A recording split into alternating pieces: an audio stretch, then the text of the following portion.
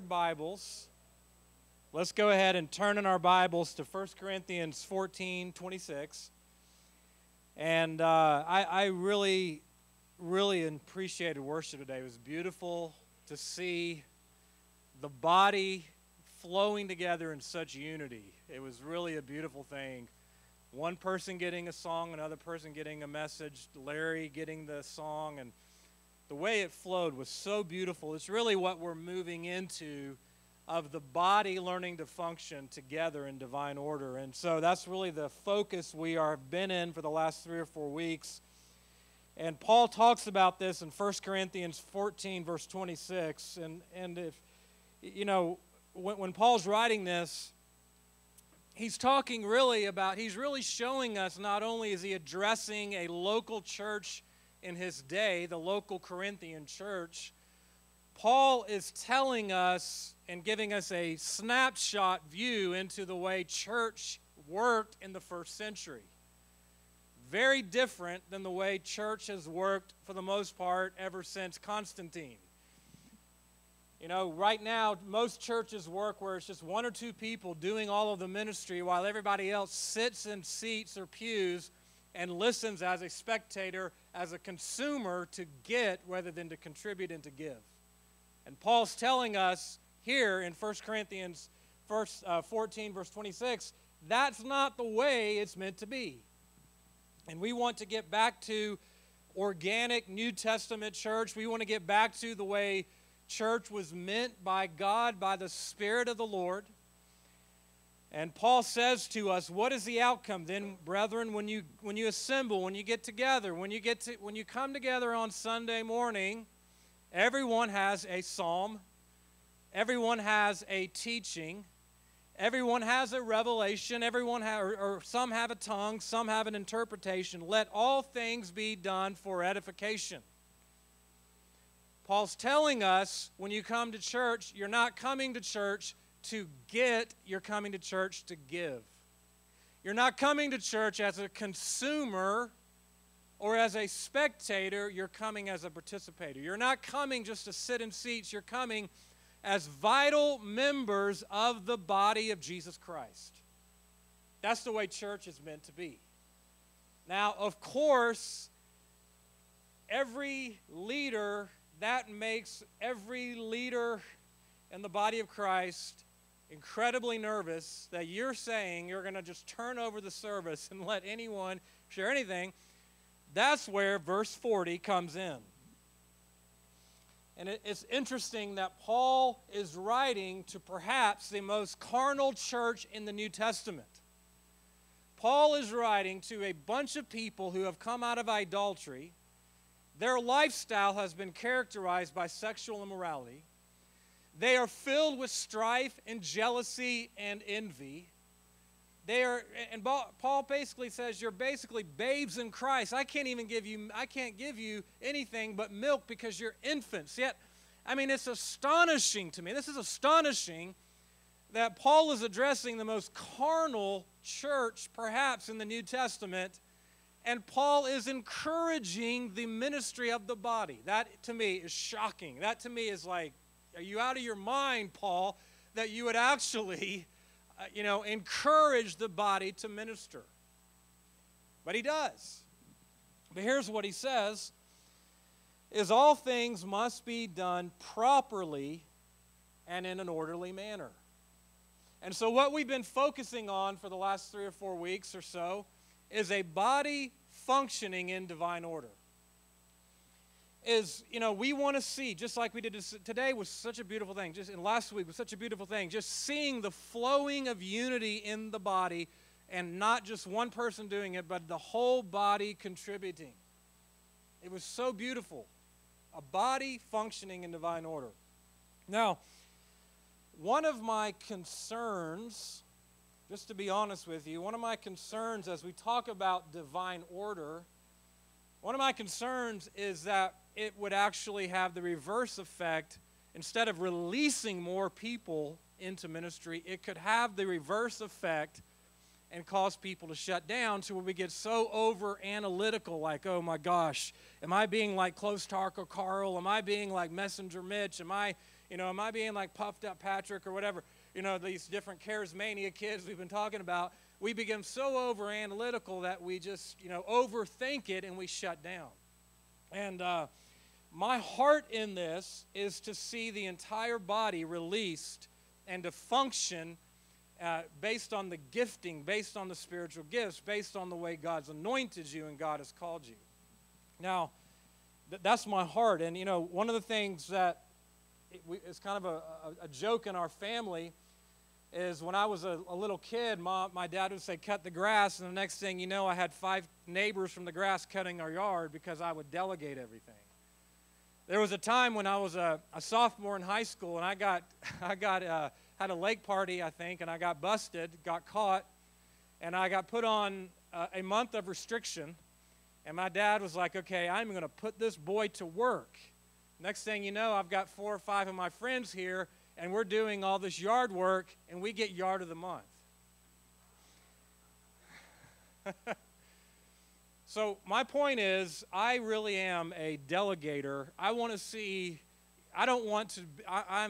just not the type of person that's going to do all the ministry. I want to see the body of Christ fully functioning in divine order. I want to see every member contributing. I want to see every member moving. I want to see every member contributing. But again, having done this for 25 plus years, I know it can get very chaotic if there's not divine order.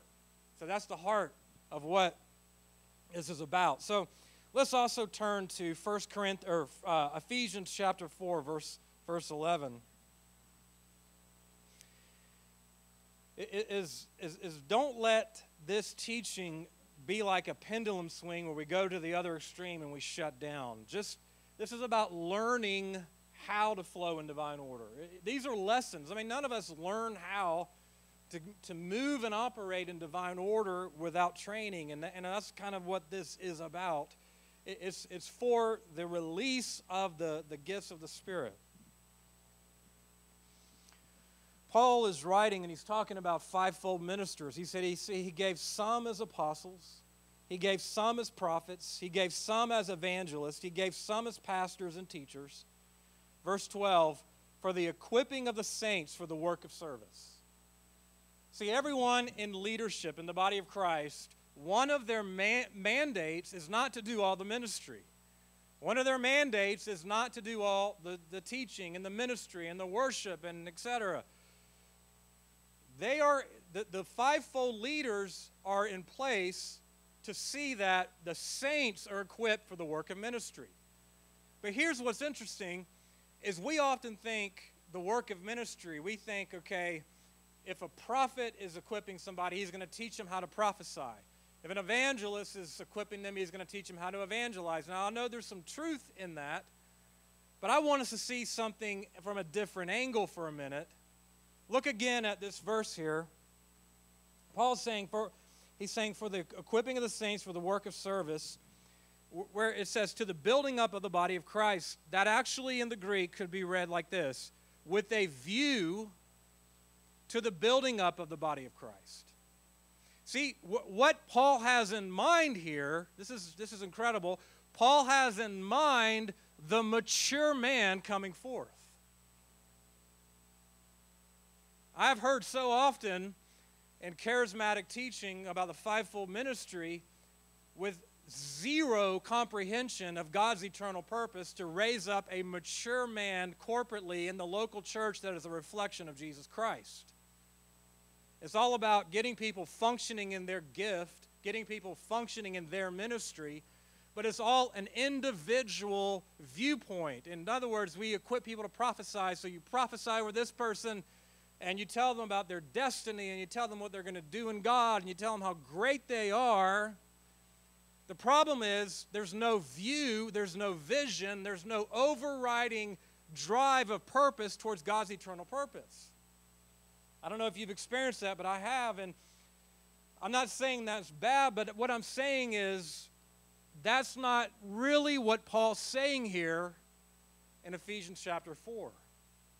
Paul is saying is that with a view to the building up of the body of Christ, he's saying the vision of God's eternal purpose, to have a mature man, to have a body who has been brought to maturity. With that vision in mind, leaders are called to equip the body to learn how to function in that way so that the local body itself grows up into maturity. That makes sense? It's not so that you can have your own individual ministry. Very important. This is not about you becoming a prophet or you becoming an apostle or you becoming this or that or you becoming anointed or whatever. This is about God's eternal purpose, the local body becoming into maturity.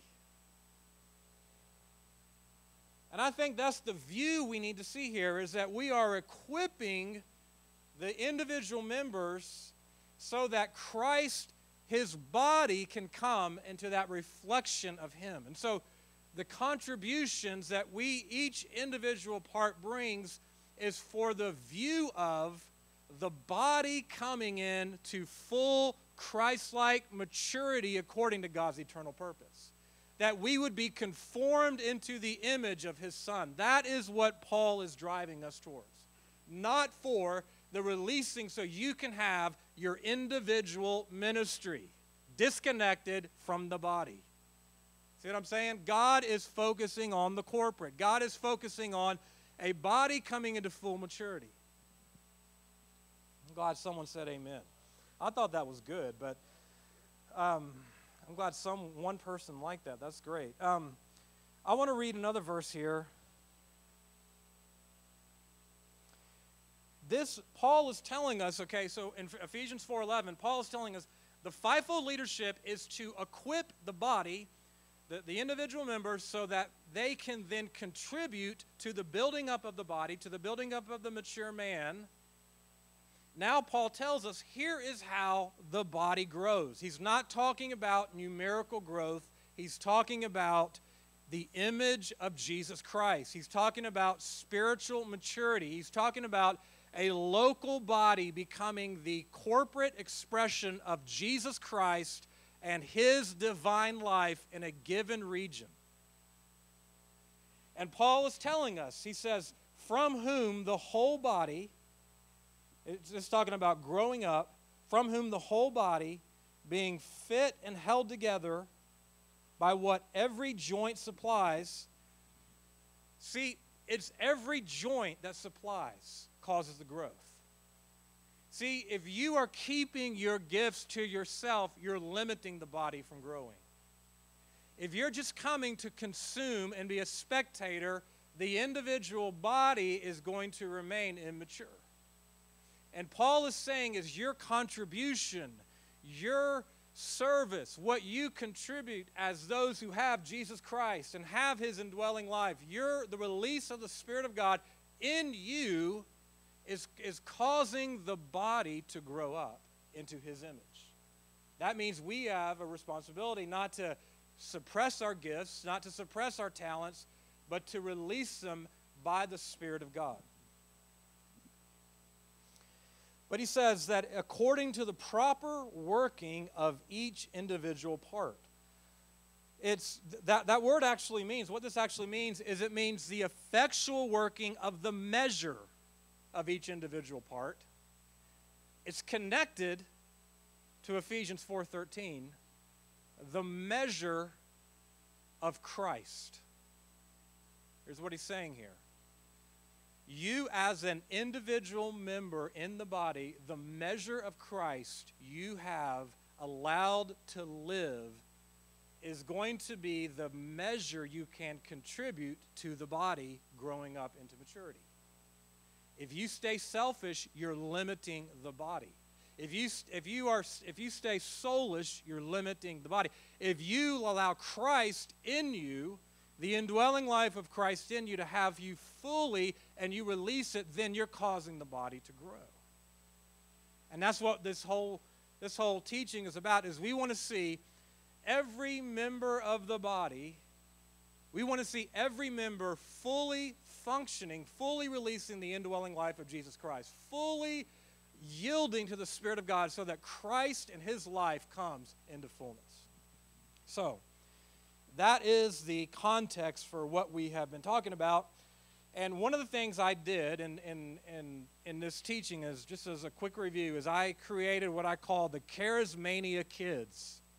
And, we've been talking about the Charismania Kids, but what I did is I said, okay, 25 years of leading helping to lead a charismatic church, function in the gifts of the Spirit. Here are some lessons that I have learned over 25 years of experience, and I created these different characters that some of them are real, some of them are exaggerated, but the point is to teach us lessons about how to flow in divine order. And we've talked about close talker Carl. He's a close talker. He's right in your face. You can smell his breath. You know what he had for dinner. And close talker Carl was not very self-aware, and I talked about the importance of being self-aware. I talked about the importance of not having a certain ritual that we are governed by. We talked about puffed up Patrick. Puffed up Patrick has pride, is filled with pride, and doesn't see his need for humility, doesn't see his need for the body, doesn't see the need to honor the body. Then I talked last week about Messenger Mitch. Messenger Mitch, we learned, is that if we are going to speak anything on behalf of God, whether in our families, whether in the church service, is we want to have a shepherd's heart. We want to have the Lord, who is the chief and good shepherd. We want to have his heart so that we speak the truth in love, so that we speak the truth with grace, so that our words actually empower people to live the life of Jesus Christ. And so that's all the different ones we talked about. So now, in your notes, page 1, Independent Ivan. And I've noticed that every name so far has been a man's name. So I feel like I'm naming hurricanes or something here. But, I'm trying to come up with different names, and I've noticed, every single name I've named so far is Independent Ivan. We're going to talk about Independent Ivan today and Wrong Flow Joe. So next week we're going to have women, okay? So I promise you, I'm not trying to pick on the men. We're going to have women. But Independent Ivan, he really has an authentic passion for Jesus Christ. He has this passion for the Lord, and he seeks the Lord in the secret place. He loves Jesus with all of his heart. The problem with Independent Ivan is he's disconnected from what God is doing locally, corporately. So Independent Ivan, it doesn't mean he doesn't know what's going on in the larger body of Christ, because he listens to every single podcast and every blog and all the YouTube channels and all the different preachers and teachers and prophets and influencers out there. He knows exactly what everyone out there is speaking and saying. And see, Independent Ivan, he thinks he's called to the global body or the church of the city, not to a local church. And I just want to say, Independent Ivan, where did you get that from Scripture? We actually had that one time. Somebody said, well, I'm just called to the church of the city. And I said, okay, show me that in Scripture. You don't see someone just floating around, hopping from this place to that place, as a church hopper. You see people planted in the local church. See, Independent Ivan, really, he loves the Lord. He really, really loves the Lord, but his independence causes him to be out of sync with what God is doing locally. And there came a time with Independent Ivan that really became one of those awkward moments, because Ivan would always want to share corporately. The problem was with Ivan is he was sharing what God was doing with him. It was not what God was saying corporately. But because Ivan did not have a heart for the corporate, Ivan would always share things that were just not what the Lord was speaking corporately. And so Ivan, it became this thing where Ivan began, and we realized Ivan's just becoming an echo of the prophets or the apostles or the ones he's hearing on YouTube or social media. It's not coming out of his own relationship, and it's not benefiting the local. See, sometimes Ivan will deliver a word or a tongues message or pray loud or travail or any of these things, But here's the issue, is it does not add to the benefit of the corporate. And there came a time a few years ago when independent Ivan got up, the Holy Spirit was really moving. The Holy Spirit was just moving in a really powerful way, and Ivan was stirred up, and the Lord was doing something in Ivan during that meeting. The Lord was stirring up Ivan in that meeting, and Ivan stood up and shared a word for what seemed like 10 minutes, and so, the pastor is listening to Ivan speak, and the pastor is listening to what Ivan is saying, but he realizes, okay, this word is off target. This word is not, first of all, it's not really what God's saying locally. Second of all, it's not really sound. So it got really awkward. The pastor, in love and grace and kindness, because the word was shared publicly, the pastor had to stand up and say, okay, that was a little out of order, because here's the issue. His word had affected the church. His word had affected those who heard. Therefore, the pastor had the responsibility, because it affected the corporate, the pastor had the responsibility to share and to correct what had been shared inaccurate. Ivan gets all mad. He storms out. And then he goes hopping from church to church, never, ever being planted in a local church ever again. So here's what we can learn from independent Ivan. Number one, the corporate, I feel like I'm saying this, Mr. Repetition on this, but I do believe it is what God is wanting to just pound into our heads in a graceful way, of course, is the corporate is greater than you and Jesus. See, we are independent Americans. We think the scriptures were written for us individually, and they were not. They were written for the corporate. They have an individual application for sure, but God wrote them to the church of Ephesus, or God wrote them to the church of Colossae, or the church of Laodicea. God wrote them by the Spirit of God corporately, not just individually. It has individual application, but see, we've got to understand what God is doing corporately is so much greater than what He's wanting to do individually. This me and Jesus, lock myself in a prayer closet, I'm going to seek God, thinking I'm going to see God's eternal purpose fulfilled or have the fullness of Christ, is not scriptural. See, we can only see God's purpose fulfilled in the corporate, not merely the individual. This day of Lone Ranger Christianity, where I'm just going to go seek the Lord in the prayer closet and just hear Him. Now, I know a lot of people have seen the negativity of the institutional church. I realize that. There's a lot of problems with it, but the answer is not just to go lock yourself in a prayer closet and not be connected to the corporate, because what God's doing in the corporate, especially when the leadership is wanting to be under the head of Jesus Christ, is so much greater than your own individual ministry and your own individual gifting. See, if God has gifted you, if God has called you into ministry, it's not for your ministry, it's not for your gifting. It's not to see whatever God's gifted you to be expressed. It's to build up the body so the body becomes like Jesus Christ. I'm really glad you're sitting there now. You're making me feel good, because all the other people aren't. But yeah, he's like, preach it, brother. I have dealt with independent. You haven't even hardly dealt with independent Ivan. I've dealt with him since I was, 25 years ago, 1991. God has not gifted you. God has not called you to a ministry for your own purposes. If God has given you any gifting, if God has given you any ministry, it's to see the local body built up. It's to see the local expression of the Ekklesia come into the fullness of Jesus Christ.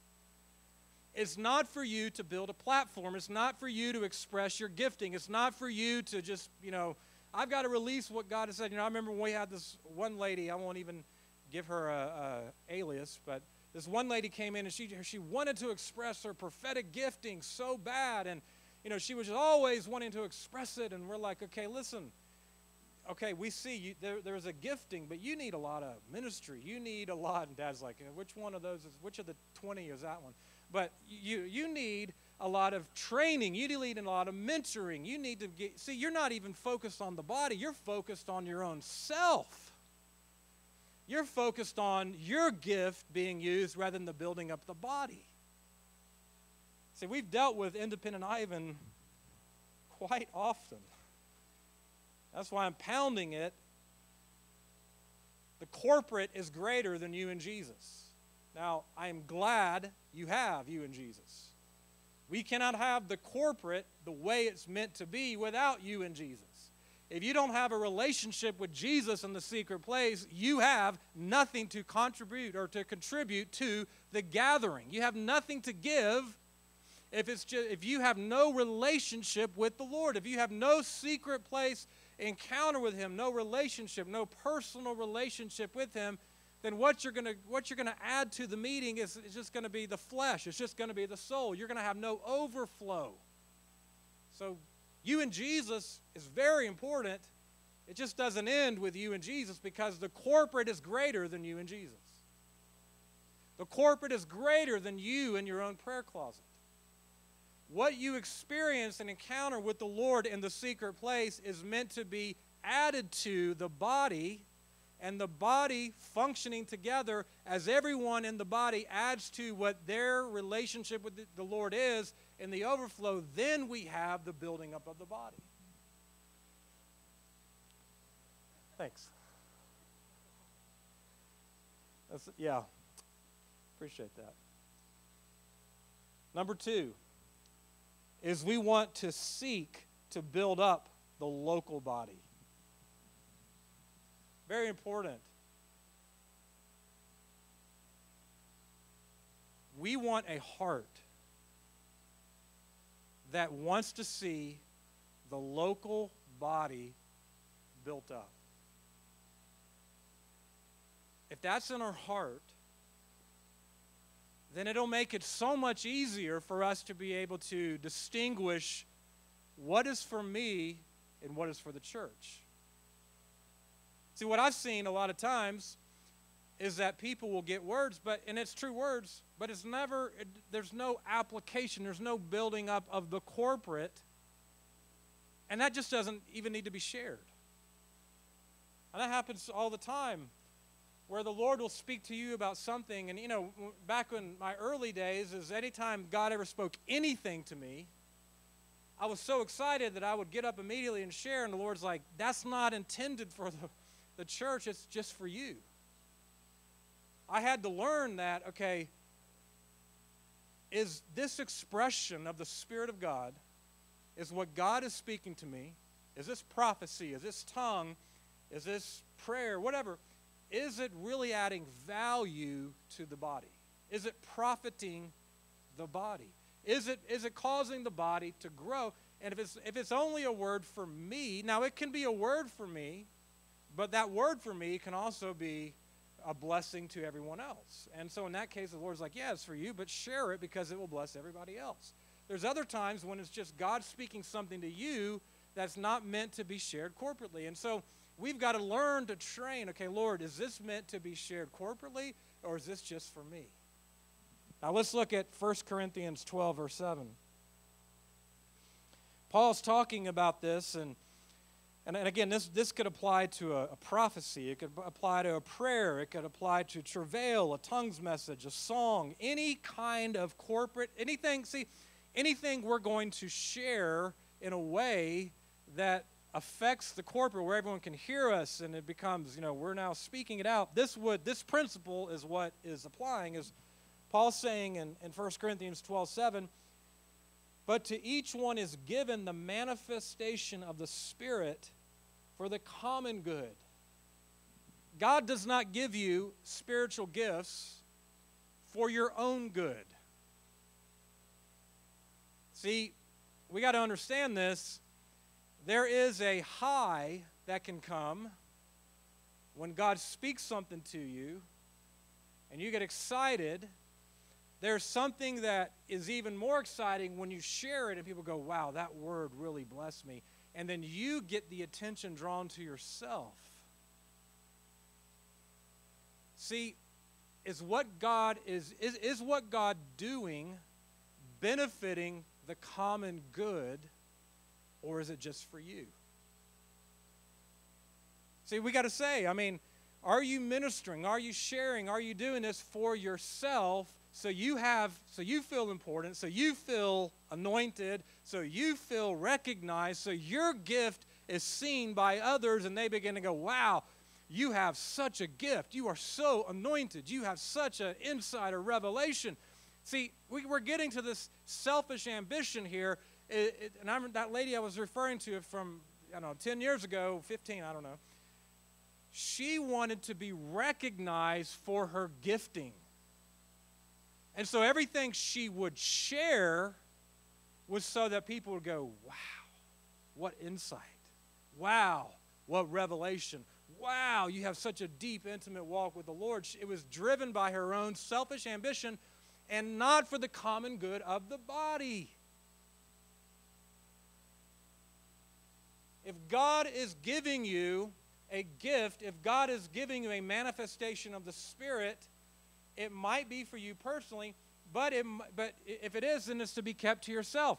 If it's not, then you are to share it for the common good. Now, on the other side, if God is wanting you to speak something corporately and you keep it to yourself, you actually cause the others in the body not to benefit because you have buried what God has said out of fear, out of a fear of being wrong, out of a fear of rejection, or, I'm so nervous if this is right. See, when God's moving, if you don't release what God's saying, you actually can inhibit the flow of the Spirit for that particular Sunday. It's just a matter of training. It's a matter of learning. Now, let's flip over to 1 Corinthians 14:6.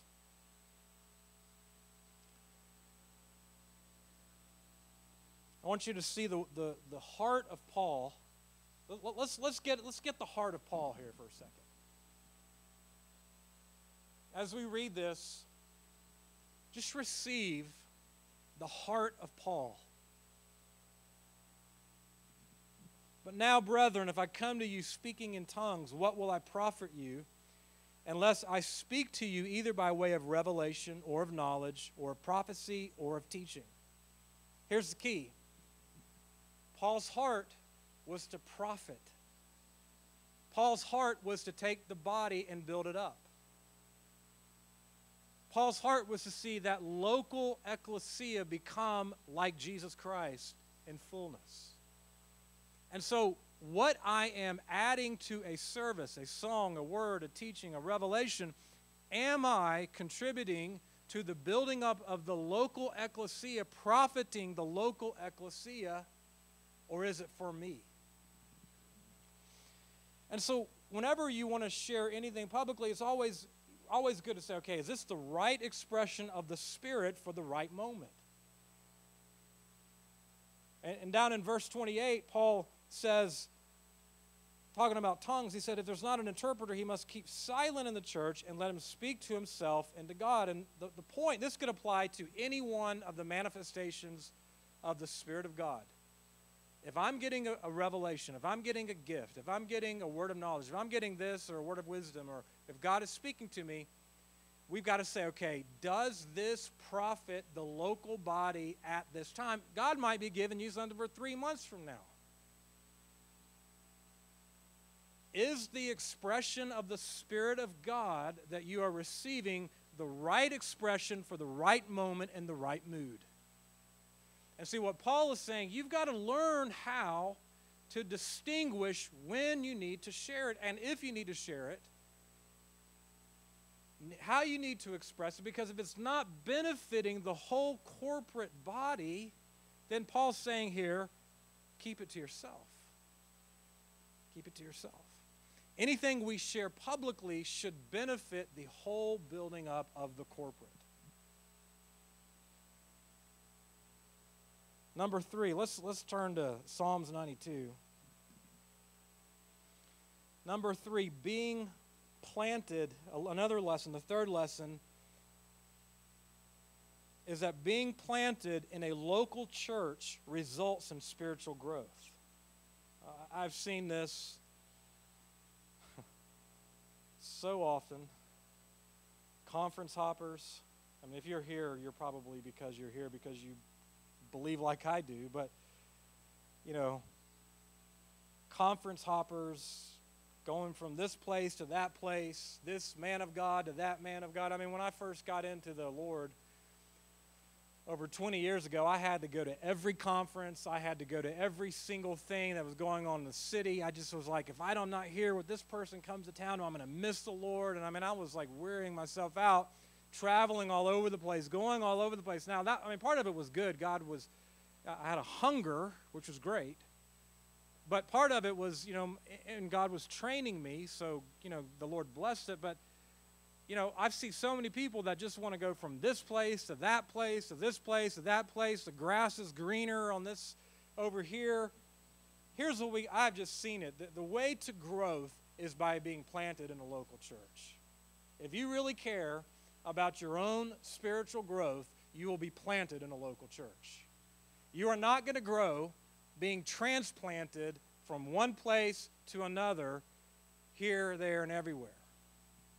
Psalms 92, that was independent Ivan. The first time conflict came into his life, the first time he was challenged a little bit, independent Ivan said, I'm out of here. See, what God could have done with independent Ivan, God could have really taught him and trained him, but independent Ivan was unteachable.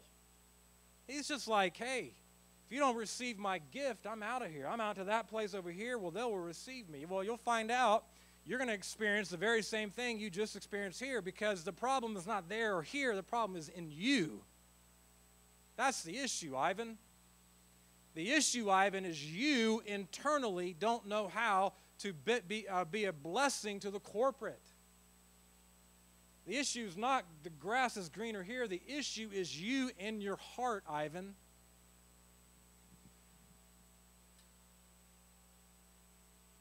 I might get an added inheritance with this message for Dad. He's like, the righteous man will flourish like the palm tree. He will grow like a cedar in Lebanon. Planted in the house of the Lord, they will flourish in the courts of God. Growth, I've seen this so often. Growth comes by being planted, not by being transplanted. I've seen those. They go from church to church and place to place, this move of God, that move of God, chasing the next revival or the next word or the next prophet or the next apostle, the next new thing God's going to do. I look at their lives, 30 years being saved, and they're still in spiritual diapers. And it's really sad. Have you ever seen those grown-ups that wear diapers? I mean, it's like a lot of the church is in spiritual diapers because we hop from church to church and place to place and are never planted. And I never allow our roots to grow down, and I never allow us to develop a heart to serve the local church, the local Ekklesia, not coming so my gift can be recognized, not coming because I can have my ministry, not coming so I can be recognized by this leader or that leader, but coming truly with a servant's heart to want to serve. The Lord told a parable. He said, how, if you're not faithful with the use of that which is another, how are you going to be faithful with your own thing? I learned this, probably the greatest thing, one of the greatest things I ever learned was serving Dad in ministry. Just God, the Lord spoke to me in the mid-90s and said to a couple of prophetic voices, you're called to serve your dad in ministry. I didn't do it perfect, far from it, but I wish I could go back over and do it better. But I learned an incredible lesson. All ministry comes out of serving. There is no such thing as an Elisha if he doesn't serve the Elijah. There is no receiving of a mantle if there's not serving someone else. And I don't mean I'm not talking about like this crazy stuff of worshiping leaders, but I'm talking about serving in the local church with no agenda, no, I'm coming to do this so they'll allow me to minister. None of that. Coming with a true servant's heart to say, I want to bless this local body so this body can become a reflection of Jesus Christ.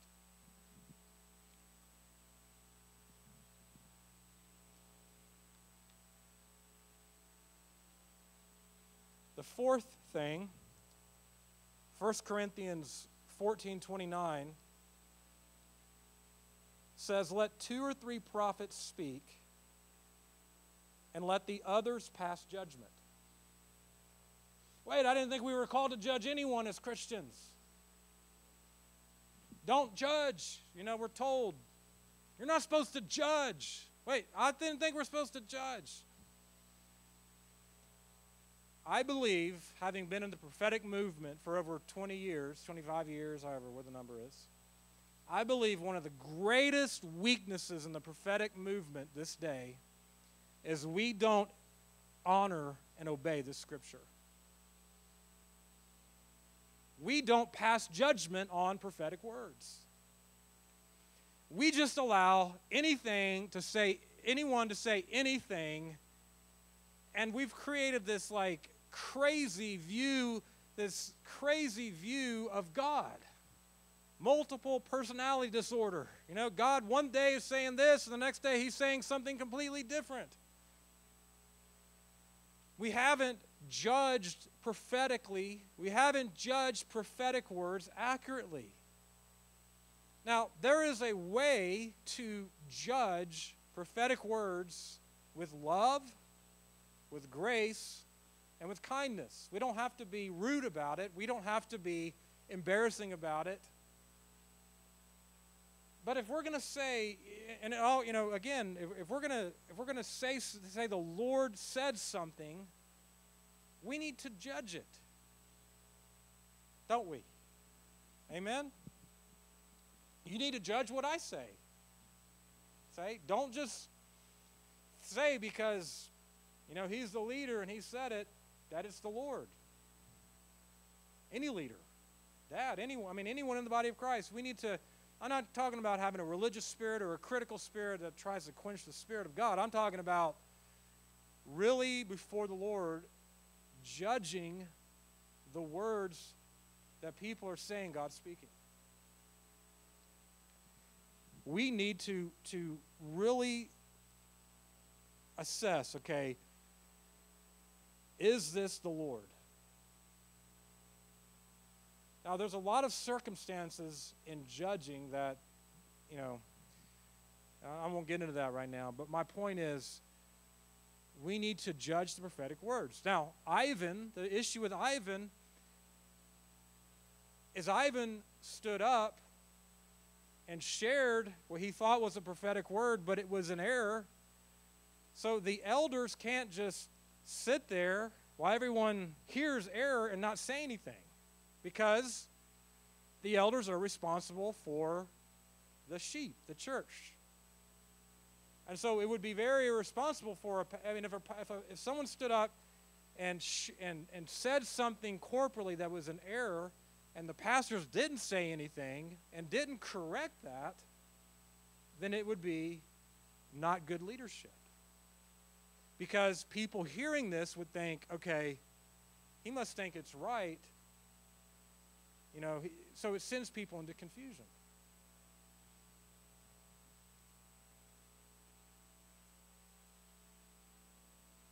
So we want to, and again, this is not, I know,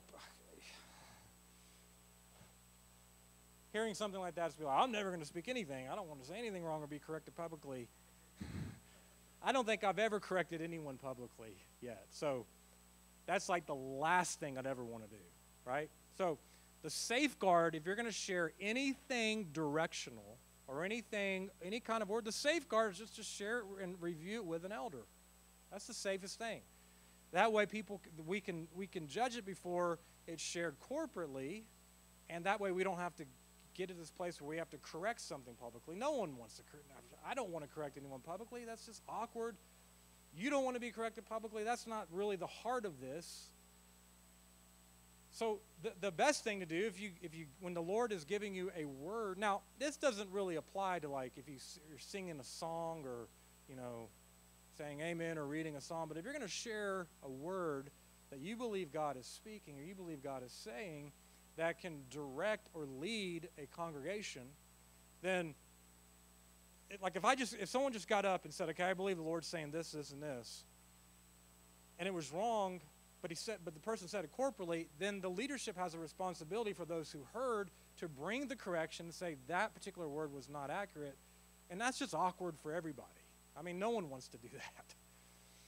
The best thing is just take the word, share it with an elder, let the elders review it and assess it, and see, okay, well, this is the Lord, this is not the Lord. Okay, this is the Lord, but not for now. This is the Lord for now. All that kind of stuff. Not that the elders have perfect timing on everything. I don't mean that. But there is victory in the multitude of counsel. As we can get together and share those things, it really helps everyone. So, anyway, anything that is expressed corporately is subject to public correction. All right? So, that would be hopefully and like I said, I don't know if I've ever corrected anyone publicly. So that would be a very, very, very rare case, but there is a responsibility. That's the thing I want to hit on. In sharing a word from the Lord, we are directing and influencing God's children. That's why the teacher has a stricter judgment. That's why the elders have a stricter judgment, is because they are influencing God's people. So when you share a word, we are influencing the body. So there is a fear of God in this. Don't let the fear of God make you afraid. All right? Big difference. We need to fear God. We don't need to be afraid of being wrong. Catch that? We need to fear God. We don't need to be afraid of being wrong. It's a big difference, all right? So make sure you understand that, because the fear of God will cause us to really judge the word, assess the word, share with elders, but it'll also lead us to share the word, whereas if we are afraid of being wrong, we'll keep the word to ourselves out of fear. So there is a responsibility. That's the thing I want to stress. Whenever we're going to express anything corporately, we carry a responsibility in whatever we share corporately. There's a responsibility we carry. Okay, moving on. And I was so glad today in the corporate service that there was no wrong flow, because we're going to talk about wrong flow Joe. Wrong flow Joe. Again, wrong flow Joe, his brother is independent Ivan. They're one of the same. He loves the Lord. He seeks the Lord in the secret place. Wrong flow Joe, here's the issue with wrong flow Joe. Every time he shares something publicly, it's out of sync with what God is saying. There was a time a few years ago when the pastor was prompted by the Holy Spirit, and he stood up and he said, I believe from Hosea 3:5 that the Lord is going to reveal his goodness, and that the people are going to come trembling to the Lord and to his goodness in the last days. If you have anything to share related to God's goodness, then let's start sharing about God's goodness. And so one person shared about God's goodness, another person shared about God's goodness, and that inspired someone in the congregation to start singing, God, you're so good. Then the worship team started to sing a different version of that. The Spirit of God came so powerfully into the service. People were crying and tears were flowing. Depression was breaking off.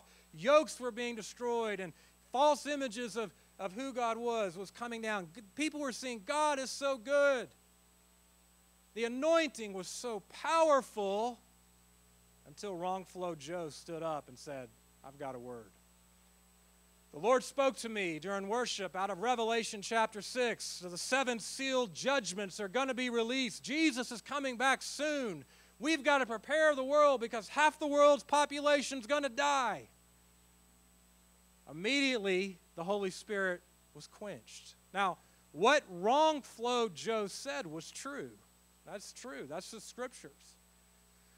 Wrong flow Joe was just out of sync with the expression of the mood of the Holy Spirit for that time and that season. See, I mean, what wrong flow Joe said was absolutely scripturally true, but wrong flow Joe was just out of sync. So here's some lessons we can learn from wrong flow Joe. Is we want to make sure that we have the right expression in the right mood at the right moment. See, if the mood of the Holy Spirit is somber, serious, and holy, it would be inappropriate for someone to get up and say, "Hey, the joy of the Lord is my strength." Likewise, if the Lord is moving and showing His goodness like wrong flow Joe, it would be inappropriate at that time to say, repent, for the kingdom of God is at hand. The Holy Spirit has a mood. The Holy Spirit has an agenda for each gathering. We want to tap into that mood of the Holy Spirit for that corporate gathering and express what the Lord is speaking corporately for that, and to flow in the mood for that moment. So we want to ask ourselves, page 4, point B, one of the bullet points there. Ask yourself, is this, when you're getting something, when you're getting an impression or word or moving, the Lord is moving on you, is this the right expression at the right moment? Am I being overly loud or too quiet? Is what I'm expressing affecting those around me? Or how is it? Is my expression beneficial to the body? Or am I being disruptive? Is what I'm saying or doing drawing attention to myself or building up the body? See, we want to be sensitive to the Holy Spirit's leading and what the Holy Spirit is doing corporately. We don't want to be like wrong flow Joe, who's always out of sync with the corporate expression of the Spirit. We don't want to zone out into me and Jesus mode. And I appreciate that, but we want to also be focused on, okay, Lord, what are you doing and what are you saying among the corporate? Number 2 is we want to be sensitive to the person who is leading the gathering. See, this could apply to a prayer meeting, it could apply to a corporate service, it could apply to a home group, but in every place there is a leader, and all the leaders are going to be facilitators. No one leading is going to be controlling, or no one leading is going to say, dominating, and this is the way it's going to be. We're as leaders, we are facilitators. We're trying to facilitate the move of the Holy Spirit. We're trying to facilitate the moving of the body, the expression of the body. And so it's really like Dad facilitating today, as he was moving and sharing about, the deliverance and the, Psalms 103 and stuff like that. We want to be sensitive to what we feel like God has spoken and say, okay, this thing I'm sensing, I believe is the Lord, but I don't really believe it fits with the direction the leader is moving in right now. But, at the same time, I would still share it with an elder, because that, God could move and shift in a service. So it's always important to share. Don't just bury it. So always share what you're getting. Don't hide or bury what you feel like God is saying. Share it with an elder to evaluate and to assess, but be sensitive, okay? How is the Lord moving corporately? How is the leader moving, and what is he sensing? And kind of flow in that. God will, what I've seen is if we flow with the leader and flow with the person facilitating, and again, in prayer meetings, so many times I've been in prayer meetings where, one person's praying, let's just pick a topic. We're praying for abortion, the ending of abortion. And then someone in a prayer meeting has zoned out, probably me, because I do that a lot in prayer meetings. I'll just use myself because I'm guilty. They're praying for abortion. I zone out and start thinking about this other thing. And then, I've done this with Mom, or Angie as well. I zone out, and then the next thing I do is I repeat their same prayer. And they're like, yeah, I just prayed that like 5 minutes ago. So my point is, don't be like me. Be like Mom and Angie. But my point is, be sensitive to the leader leading your group and flow in the direction the Lord is leading the corporate. Number three, this is a big one. This is something we want to get better at, is learn to feed off one another. When Paul was talking about, in 1 Corinthians 14, about the gifts of the Spirit, he says, you may all prophesy one by one. See, what was happening is the prophetic, when it starts moving and the Spirit starts moving, what happens if you will pay attention to what the Lord is speaking, God, you may not have anything, you may not have any sensing, but immediately when someone starts sharing a word, it activates something in you. That's the way the body works. That's the way the body is intended to work. So, like even today, when God was, the Lord was moving in Psalms 103, and God was moving in His goodness, listen to that, because that can trigger a scripture, that can trigger a word, that can trigger a prophecy, that can trigger a prayer. We want to feed off one another. That can trigger a song. Larry singing, Lord, I love you, Lord. That triggers a song. The worship team, then listen to that song. Maybe that Lord will lead you. That might lead someone else in the congregation. Just learn to feed off one another. Learn to feed off one another. See, it's so easy, all of us, it's very easy for us in the corporate gathering to lose focus of what the Lord is doing and saying corporately, where we zone out into me and Jesus mode. Hopefully it's not me in football mode, or me in shopping mode, or me in what's for lunch mode. We zone out. I want to encourage you, don't zone out. Pay attention to what the Lord is saying corporately and feed off of it.